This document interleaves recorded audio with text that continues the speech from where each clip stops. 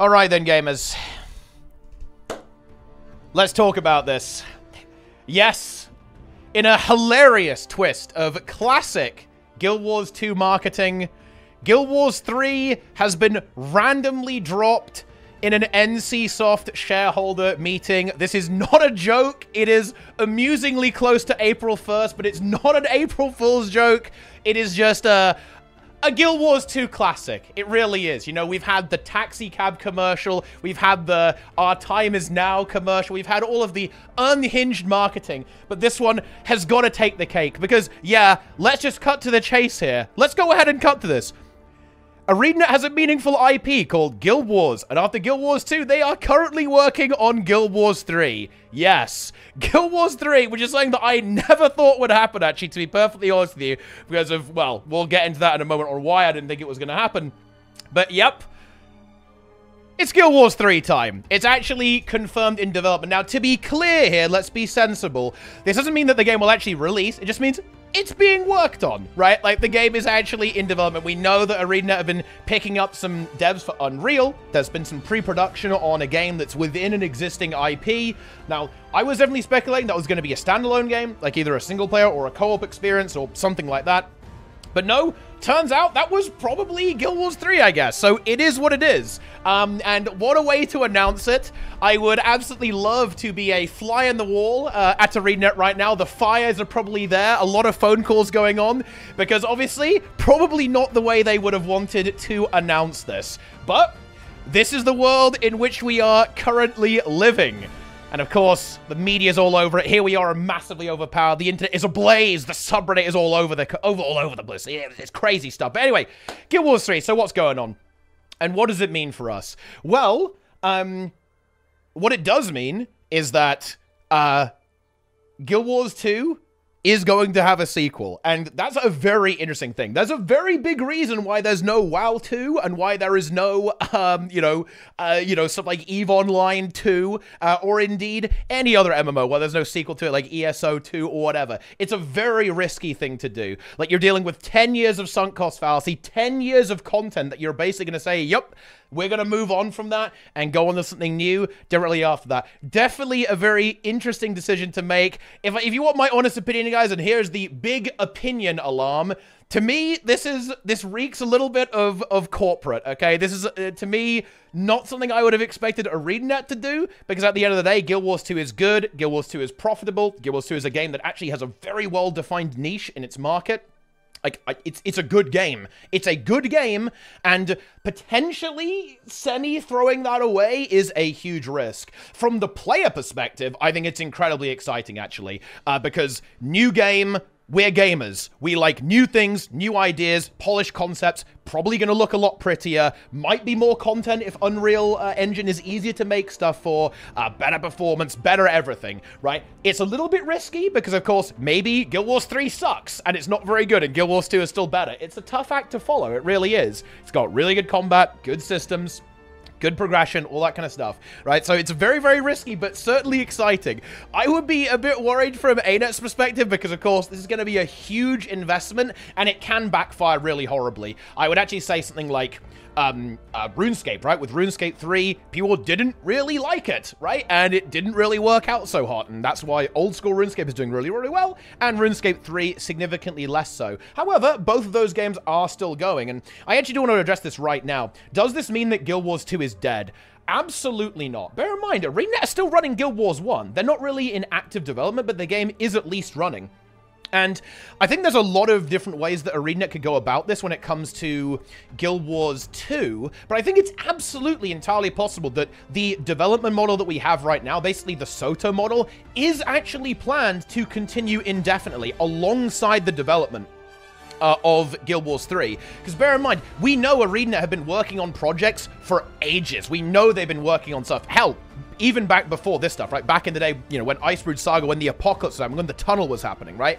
ArenaNet have not been purely working on Guild Wars 2 for ages. It's entirely possible that they are actually going to be attempting to continue Guild Wars 2 as it is, and then also have Guild Wars 3 alongside. Of course, that is splitting development resources, and I imagine Guild Wars 3 would become a greater priority, especially on the launch of the game, especially if the game does well at the same time. But I wouldn't say that this is actually the death or the doom of Guild Wars 2 by any stretch of the imagination, because, and I think that could be really interesting too, because what it means is that Guild Wars 2 has its niche, right? It has a player base that loves it, and it's profitable, and it works. This could mean that they're going to make Guild Wars 3 very different. They're really going to distinguish it between the two and then run both of them. And funnily enough, that wouldn't be unprecedented in the market, actually. Take a look at what Blizzard's doing with World of Warcraft, right? Blizzard is doing really crazy stuff right now. If you pay for a WoW sub, you get World of Warcraft Retail, the most modern version of the game. You're getting Classic, which is the expansion that's moving through. It's Wrath of the Lich King now, soon to be Cataclysm. There. You also get Classic, which is original vanilla WoW, which, again, whatever spin they're doing on that with Season of Discovery or whatever, some crazy stuff there. And they're even adding weird mini-games like Plunderstorm, which is basically a World of Warcraft engine battle royale. So Blizzard is kind of already doing this, and it's working really well, by the way, running these games that have different audiences in parallel. They're all WoW, right? They're all different versions of Warcraft, but they're all serving different audiences. The audience for Classic is not necessarily the same people who want to play retail. They serve different things. They have different mechanics, different styles of gameplay, and different players play them. And that could very much be the case that ArenaNet will be attempting to do this. There's also a really interesting thing in this interview where they talk about how, look at this, okay? Originally, NC had 6 studios in the United States, and work was done to organize the 6 and integrate them into one ArenaNet, which is pretty interesting there. So, like, ArenaNet is taking over all of the NC Soft operations in the US as well. So, interesting. Now, to be clear, you shouldn't get overhyped about this, because games take a very, very long time to take a very long time to make. So I wouldn't expect to see Guild Wars 3 before 5 years, realistically. Maybe you'll hear some more information down the line, talking about the game a little bit. That's possible, but it ain't done yet. It's not even close, so don't get overhyped. And that actually is something that I think is going to be a major frustration. If I was ArenaNet, I would be pissed right now. I would be really annoyed, because this is a huge headache from a marketing, from a PR, and just from a development standpoint. Because now, they've got a game that they didn't want to announce, that basically is competing and throwing their current product, their current big winner, into doubt. Guild Wars 2, right? Wait, what's going on? What's going to happen to Guild Wars 2? Is it going to keep going? Is the game dead? Well, I don't want to spend money on a game that's got no future, right? Blah, blah, blah, blah, blah, blah, blah. Very annoying. This almost certainly is going to force the hand of NC and ArenaNet. They're going to have to say something. They're going to have to actually say something, which, if you ask me, kind of a win for us as the players, I guess, but really annoying for ArenaNet, and potentially somewhat damaging to the game. Like, I'm not saying this is a definite thing, but I could imagine that this could potentially hurt sales and player engagement within Guild Wars 2, because people...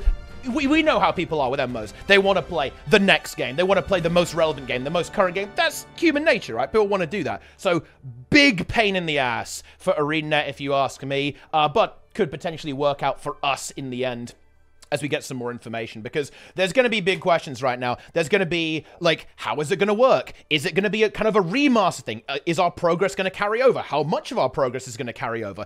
What's the goal of the game? What does the combat look like? Is it going to be like Guild Wars 2? Is it going to be totally different? I don't know. Like, how does it connect? Do you keep your microtransactions? I have no idea. We don't know.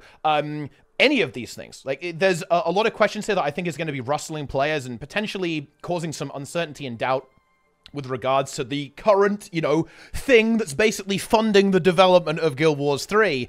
And, yeah, it's going to have to happen, guys. Okay? Is it going to be free-to-play? Is it going to be... I mean, it's almost certainly going to be kind of a similar business model. That's one of the things that Guild Wars 2 stands out for, I think. I wouldn't be worried about a sub fee. That's definitely not happening. Okay, I mean, well, then again, you know, who knows? Who knows? But I very much doubt that. So, nobody panic regarding that, my friends. Nobody panic about that one. But we shall see. Guild Wars 3, my friends. Guild Wars 3 is indeed on its way. I'm not really sure if I have that much else to say about this, because at the end of the day, we really don't know that much. This is actually something that you almost don't believe is real. It's something that is almost a hilarious joke. You know, if it was, I was checking the day, I was like, wait, what's going on here? Okay, what's happening here? But yes, sometimes you just leak it in a shareholder meeting, guys. You know, you absolutely love to see that. You know, like the big energy is there. You know, some classic Guild Wars 2 marketing right there. But anyway, I think that's basically what I've got to say. Yeah, buy Guild Wars 2 now with my referral link, guys. Get ready for Guild Wars 2 Hall of Monuments. Get ready to pre-order Guild Wars 3 using my referral link. Yo, let's go. I am ready.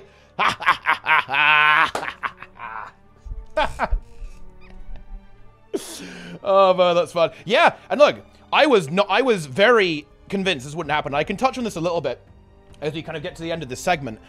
I did not expect Guild Wars 3 to happen for some of the reasons that I talked about, right? It's incredibly risky.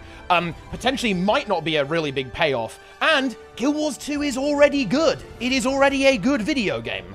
I do think there are some advantages, though, like brand new game is always exciting. It kind of gives Guild Wars 2 that relaunch it's kind of always needed. Like, one of the issues that Guild Wars 2 has, and this was actually a really interesting interview from the PoE devs as well. The PoE devs have talked about how a relaunch can be really important because a lot of the issues that maybe made a player quit early on in their game was fixed, but they don't know about that. That's kind of a motivation for doing stuff like Path of Exile 2, relaunching the game, hitting people with a new product here, and I think Guild Wars 2 can benefit from that. Like, still, you will see stuff like Guild Wars 2 has no endgame. Guild Wars 2 has no content. Guild Wars 2 is like a casual dress-up game, which is true, but that's all MMOs. But you know what I mean, right? Like, people don't know what the game has to offer. And that is where a big relaunch can be useful, but it is also a colossal risk to take this, because again, it might not even happen, right? Games get cancelled. Just look no further than the Riot MMO. This is Riot, one of the biggest games companies in the world. They went back to the drawing board on their MMO and scrapped all of it, right? That was very recently actually talked about in a Twitter thread. Cool transparency, actually. But yeah, it ain't a done deal. It's very risky. It's very scary to make a game like this, of this particular scope, especially an MMO. MMOs are massive, they are expensive, they are huge, and yeah, it's very hard to compete because you've got to have a game that has enough content to attract players from other MMOs, from your previous MMO as well. It is very, very spooky. And, you know, I guess we can talk about this as kind of like the final topic. One thing that has been speculated about a little bit is it going to be like a Guild Wars 2.5? Is it just going to be a remaster, new engine kind of relaunch of the game? I mean, I think that would actually be the least exciting prospect for us as players. I feel like ArenaNet wouldn't do that, to be honest. Like, if they're gonna do Guild Wars 3, I don't know. I think they are gonna be more likely to try and make something new as opposed to just like a rehash of the current game. Like, it would have the advantage of keeping everyone's progress, but I feel like it would potentially be a lot less exciting and a lot less impactful. Just like a very expensive investment for maybe not the craziest gain. Again, we don't know yet. Like, who knows? You know, this is pure speculation at this stage. That's kind of where we're at. But we'll see. There's definitely some potential with the Unreal Engine, of course. That makes it potentially very easy for them to make a console version, which, you know, I think that's something that works out really well for Final Fantasy. So that's also something that can get in there as well. Pretty decent speculation about the stuff there as well. And I wouldn't be surprised, actually, to see ArenaNet try something quite novel with carrying over progress in some way. We saw them attempt this with Guild Wars 1 in the Hall of Monuments, where you could earn titles in Guild Wars 2 in Guild Wars 1.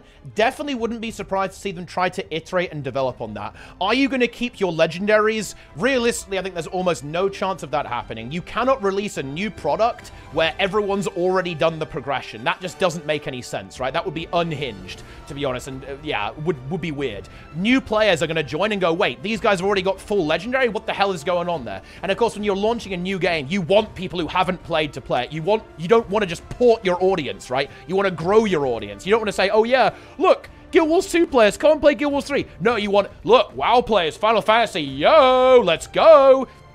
That's what you want to do, which is another thing entirely, of course. You know, so they can do skins, maybe they can do a couple of skins, they can do some titles, maybe they could do microtransactions, so some of the money you've invested kind of carries over, because that will be a big thing, by the way. There are people who have spent thousands and thousands of dollars on this game, and is it rational to go, oh, you know, I don't want to leave because I've spent money? Actually, no. I think I'm actually going to mirror what Wooden Potato said in his video covering this topic, you know, with this. I think he's completely correct about this. The sunk cost fallacy is a fallacy. It doesn't make any sense. You can't just be stuck in the mud forever. No. Like, moving forwards, new ideas, new games, this should always be incredibly exciting as a player. So, now that we're on the Guild Wars 3 train, I will definitely say that as well. Yeah, absolutely. Like, just because you've played this game for 10 years doesn't mean that the next game isn't going to be better, right? Like, the game was probably still going to be here anyway, right? I think that they probably won't get rid of Guild Wars 2, but I think that moving on is important, especially if the game's good. If the game sucks, well, hey, worst case scenario, it's back to Guild Wars 2 for us. Oh, yeah. But if the game's good, then yeah, I mean, it's pretty hype, right? It's pretty hype stuff.